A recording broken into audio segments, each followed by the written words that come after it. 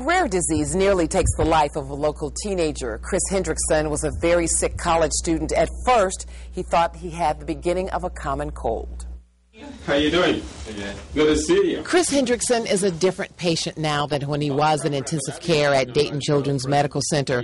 The prognosis from his follow-up exam this week is a far cry from the 6 weeks he spent in the hospital. Honestly, I thought it was just like maybe I was getting the flu, but I think the thing that I kind of figured out there was more to it is because I'd never had fevers that high before.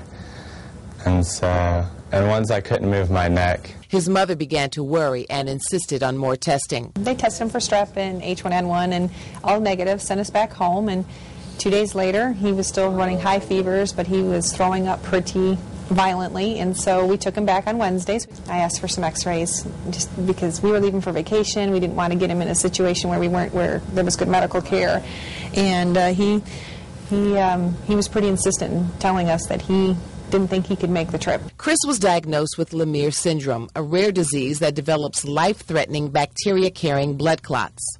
Sometimes an abscess develops in the soft tissue in the back of your throat, and then you have extension of this bacteria into the jugular vein. And the bigger concern with this is the fact that little pieces of this clot can break off, and then they go throughout the body, can cause severe sepsis, and that's what Christopher had. He developed septic shock from it. And then other organs can get affected.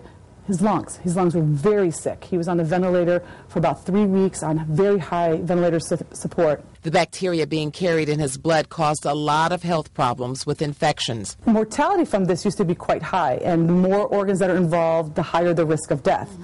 We've gotten better at managing these patients, and so they survive longer and they do well, and kids are much more resilient than adults. I surely didn't think it was going to be that serious, though. Chris is recovering well, and he is expected to return to his classes at Sinclair Community College in the fall.